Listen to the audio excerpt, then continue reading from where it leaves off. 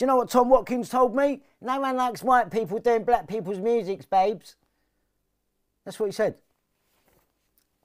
That's what he said. No one likes white people singing black people's music, babes. No, you don't. You little fucking fat, gay, racist shit cunt. You don't. Until it makes you some money.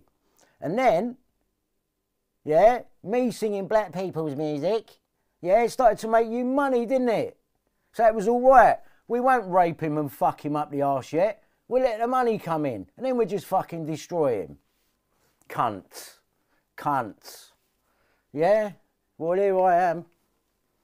Here I am. Come and destroy me. You ain't got the fucking bollocks.